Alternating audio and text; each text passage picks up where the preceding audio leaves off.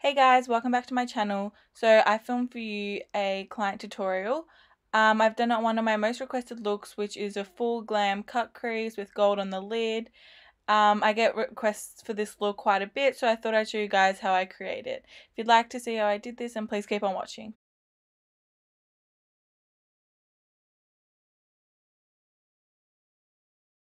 So to start off this look, I'm going to prime the skin with the MAC Strobe Cream in Pink Light. This is just a really nice hydrating primer and will add a nice glow to her skin. And I'm just going to be blending this out with a paddle brush. Next for brows, I'm taking the shade Soft Brown from the ABH Brow Palette and just starting from the ends and filling out her brow. She already has pretty nice full brow, so I didn't need to do too much, and this palette's really handy with all the shades it has in it. I also prefer to use brow powders just as they're more buildable and not as harsh as going straight in with a brow pomade, which is quite pigmented and creamy. So if you're scared of filling in brows, I definitely recommend using a powder first. So next I'm going to be taking the NARS Soft Matte Complete Concealer in the shade Custard to carve out her brows. And I like using this concealer because it's nice and thick and really full coverage. It's going to create that really nice sharp eyebrow, and I feel like it's easy to use a thicker concealer than a liquidy one when you're working around the eyebrows. And to carve them out, I just like to use any flat concealer brush. Next, so I'm going with the eyes, so I'm just going to prime with the Maybelline Fit Me Concealer in the shade 20 just to create a nice flawless base for the eyeshadows. And for this, I just use any small concealer buffer brush.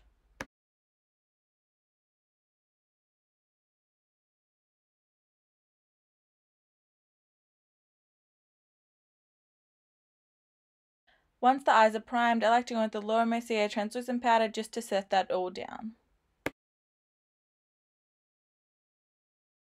So for eyeshadow, I'm going to be starting out with the ABH Modern Renaissance palette. And I'm going to take the shade Burnt Orange as my transition. And I'm just going to run this through the outer corner and the crease and build it up until it's at the intensity I want it. To make sure the eyeshadow is really blended, I like to use little circular blending motions and back and forth motions. For the crease color, I'm going to go in with this shade, which is called Caramel from Answer Single Anastasia Beverly Hills Shadow, and I'm going to pack this onto the outer corner first and then also drag that through the crease. Next, I'm going to take in the two lighter shades from the P. Louise eyeshadow palette and just placing that underneath her brow just to make sure we haven't gone too far up and it's looking nice and blended. And I'm going in with my big fluffy brush just to blend the two together so there's no harsh lines. Next, I'm going to be taking the shade Riga, I'm not sure how to say it, from the Modern Renaissance, and packing that again in the outer corner and also blending it through the crease just to deepen it and to add some more warmth to the eye look. After I've got that shade up to the intensity I want, I'm going to go in with the gold shimmery shade from the same palette and use that to highlight her brow bone.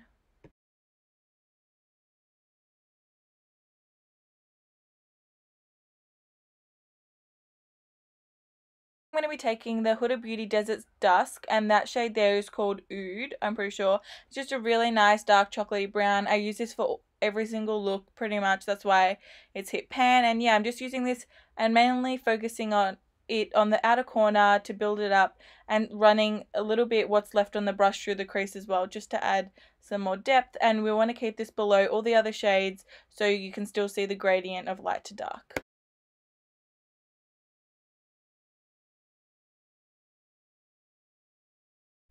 And we're just going to be doing the same thing to the other eye as well, just mainly focusing the darker shade in the outer corner and also blending it through the crease.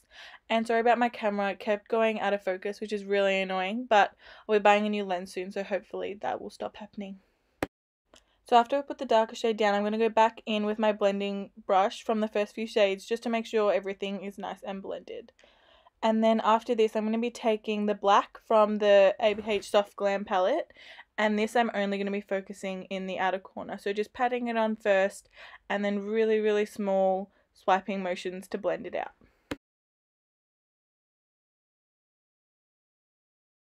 Also, make sure with black shadow, you're slowly building it up and not going in with a whole heap of black at once because it's just not going to blend out and it will ruin the whole look. After I've placed the black and built it up as I want, I'm going between two brushes. So one, a clean blending brush just to make sure the black is blended out, and then just the smaller brush to pack it on.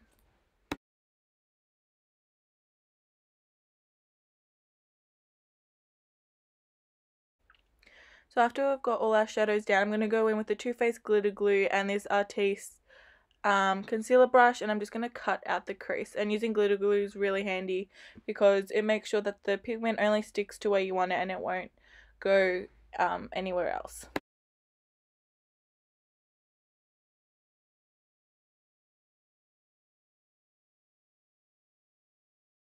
So after we have the crease cut, we're going to go in with the Ingler and JLo pigment in Blazing Rose, which is my favourite shade. It's just such a nice bronzy colour. I'm just going to be packing that on the lid. Just take a small amount and just do little patting motions, not swiping, because then it'll mix with the glitter glue and make it all chunky.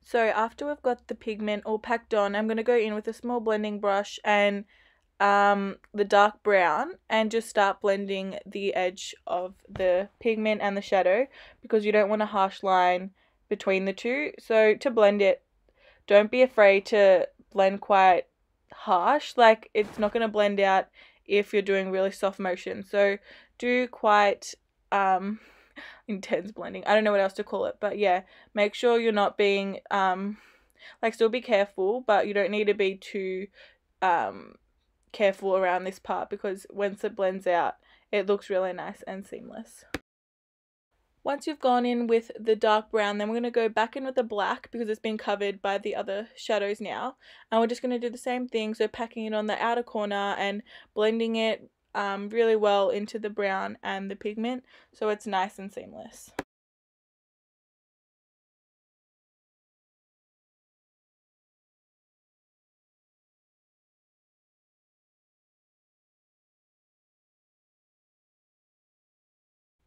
Once it's all blended and the shadow's done, we're going to go with the Maybelline Eye Studio gel liner, and I'm just going to take the Ingler 31T brush and just do a line, like a thin line across her lid. I'm not doing a wing or anything, but this will just help blend in the lashes so there's no gap between the falsies and the eyeshadow.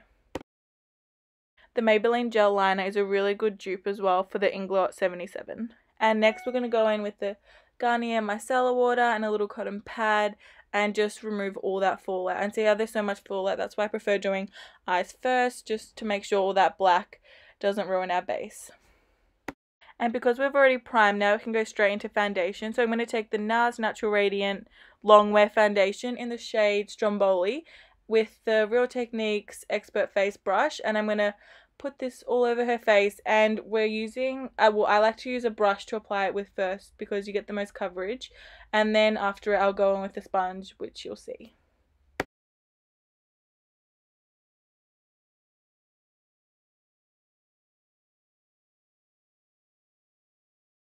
So now that the foundation's on, I'm just going in with this Model Rock beauty sponge to go over the foundation. I like to do this so it absorbs any excess product and it just gives a really nice flawless finish.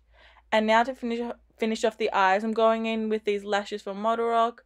They're just really nice ones that flare out at the end. So I'm just using tweezers and the Ardell lash glue to stick those on. So now that the lashes are on, I'm going to conceal under the eyes, and I'm going in with the same Maybelline Fit Me concealer in the shade 20, and I'm going to highlight and conceal under her eyes. I'm also going to go down the bridge of her nose, Cupid's bow, chin and forehead.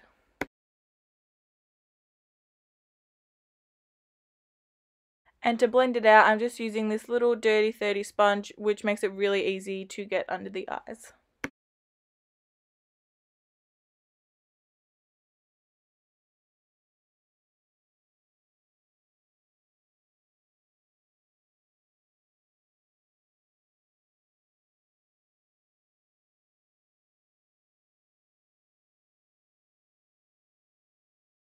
So once we've concealed, we're going to go in with the Laura Mercier translucent powder, and I'm just going to place them under our eyes to bake, and then we'll set the rest of the face with a foundation powder.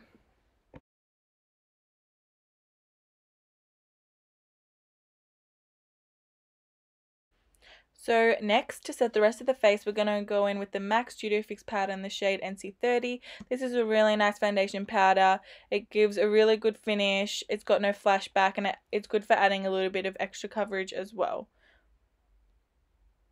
And next we're going to go with the MAC Give Me Sun bronzer. This is my favorite matte bronzer. It's super warm and bronzy, and it just brings any look together.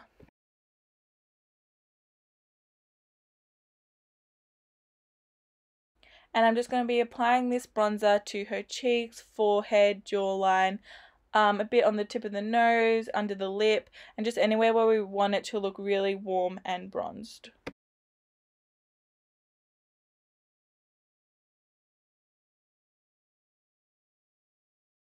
So after we've applied the bronzer, I'm going to go with MAC Warm Soul, which is just a really nice peachy blush. It's also got a little bit of a sheen to it, which is good because we used a matte bronzer, so it'll just add some glow to the face. And we're putting this on the apples of her cheeks and also blending it back to blend in with the bronzer. And after this, we're going to go in with contour. So I'm mixing, or not mixing, they're the same shade, which is the Inglot 507 sculpting powder, and I'm just putting this directly underneath the bronzer on her cheekbones, and you don't want to bring this too far down or else it's not going to achieve the effect of like nice chiseled cheeks. So yeah, I'm putting that under her cheekbones, also around her forehead, under the jaw, under the lip, and also run it down the sides of her nose. And with contour, generally it's meant to be a cool tone shade, but I prefer the look of a more warmer tone, as I feel like it just blends in with the bronzer better, and it still gives that contoured effect. And to clean it up, I'm going with the Laura Mercier translucent powder again, just with my sponge, just to make it look nice and neat. After that, I'm taking the Sugar Glow Kit by Anastasia Beverly Hills, and I'm taking the gold shade from there and placing that on her cheekbones. This highlighter, I don't usually reach for it as it is quite glittery, but if you want that really intense highlighter look, then it's perfect for that. And I'm just applying this to the top of her cheekbones, down the center of her nose, in between her eyebrows, Cupid's bow, and a tiny little bit on her chin as well. Next, I'm just going to go back in with the blush brush we used before, just to make sure the highlighter, blush, bronzer, and everything is nice and blended together. And now I'm taking the Benefit Gimme Brow in the shade 4, and I'm using this just to set her brows in place. And after that, I'm going to take this Real Techniques powder brush just to brush off all that bake underneath her cheeks. And with bake, you don't need to leave it on too long because you don't want to leave a white cast. Next, I'm going in with this really small blending brush, and I'm just taking the shades that we put through the crease and running those under her eye. And I like to keep the bake on under her eyes just for this step because there can be fallout as well. So I'm running the shades in the same order, so from lightest to darkest. And now I'm going to take the NYX Jumbo Pencil in dark brown to line her waterline. This will just make the look a bit more dramatic and add a nice smoky effect. And next I'm going to be highlighting her inner corner. This is the Inglot Sparkling Dust in 02. I use this on pretty much all my clients for that really bright, sparkly inner corner highlight.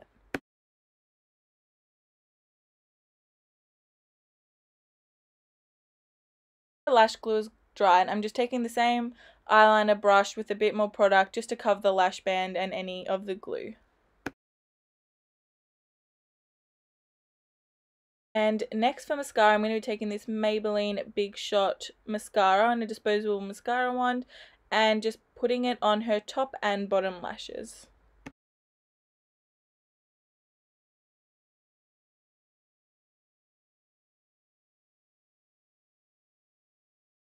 So now that the eyes are all done, we're going to be brushing off the rest of that bake just with a little brush, and I don't put any extra product, I just brush off what's there.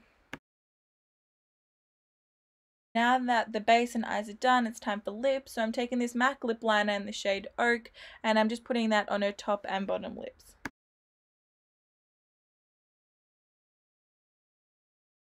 And now to fill in her lips, I'm taking this MAC lip palette. I think it's just called a nude lip palette or something like that.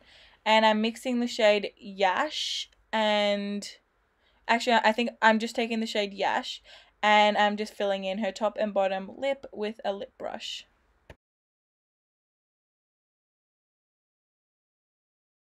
Once the lipstick's on, I'm going in with this Anastasia Beverly Hills lip gloss in the shade Undressed. This is my favorite nude gloss. It's perfect for glossy lips because it's not sticky and it's a really nice nude shade. So now that everything is done, we're going in with the Skindinavia setting spray. This is the oil control one, and this one is my favorite setting spray. It literally makes your makeup last all day and all night, and I know everyone loves the Urban Decay All Nighter, and they're actually made by the same company. This is the finished look. It's perfect for any event. It's nice and dramatic, and it'll go with any outfit as well. So if you guys like this video, please give it a like and subscribe, and I'll have more out for you soon. Bye!